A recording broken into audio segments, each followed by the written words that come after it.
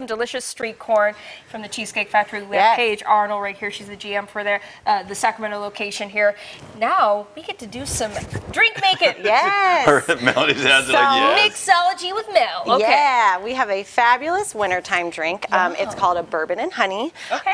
So it just is going to consist of some bourbon, some nice bourbon, a little bit of honey water, which is going to be half honey and half hot water. You pretty much make it similar to simple syrup. Warm it up, cool it down, some lemon juice, and a little bit of Pashad's bitters as well. She gets to make this?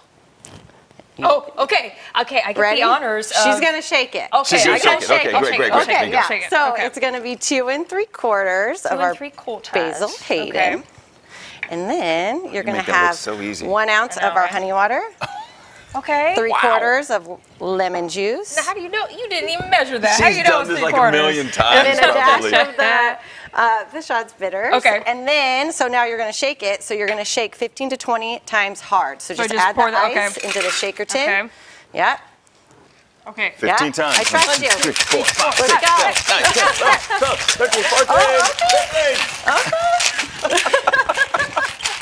I think that was more than 15. Okay, ready? And then, you got this. You got this. Whoop. Little trick right there. And then you just strain it into a coupe glass. Nice. And then I did it. You did That's it. perfect. Great right job. There. Okay. And then for a little bit of freshness, you just add a little thyme. Yeah. And then thyme. Adds a nice little herbaceous flavor with some, honey, orange. What do you think? Yeah, it's good. Okay, real quickly before we leave, I want you to talk about the gift card program that Cheesecake Factory is doing. So right now through the end of the year, we have our special gift card promotion, which every $50 of gift cards that you purchase, you get a $15 bonus gift card. Awesome. That's good at the beginning of January. Thank you so much. To February. Thank you guys for watching. Richard? Thank you so much.